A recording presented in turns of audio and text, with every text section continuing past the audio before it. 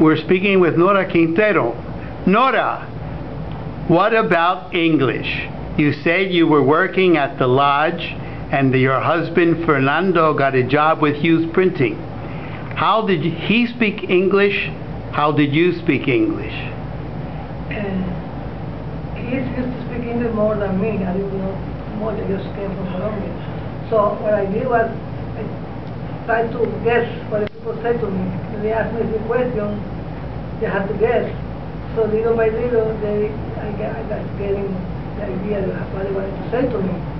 But it's very difficult because they say the thing and then you don't know what to answer. Finally, come to you, oh, maybe they want this, So it was a little bit difficult, but I did it.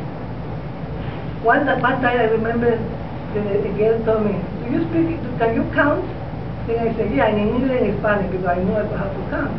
Like I felt like offended a little bit, like in English and Spanish.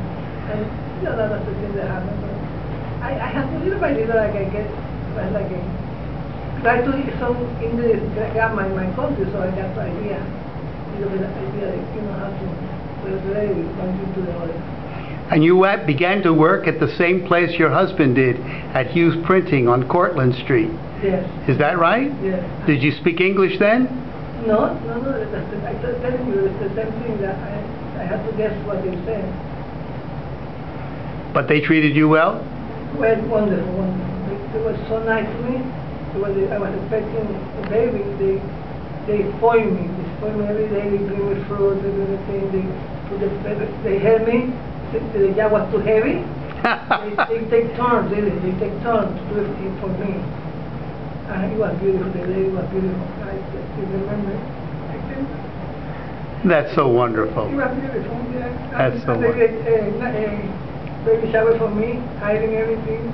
And then they was over there in the office. And then they said, Nora, you need to have a meeting. I said, no, what meeting? Yeah, no, I just came. No, it's meeting, you have to be, you have the baby shower. And then the lady from the office, she made a beautiful cake for me. And then she said, I don't know why, but I like this lady, and she made a cake for me. That's so nice. God bless.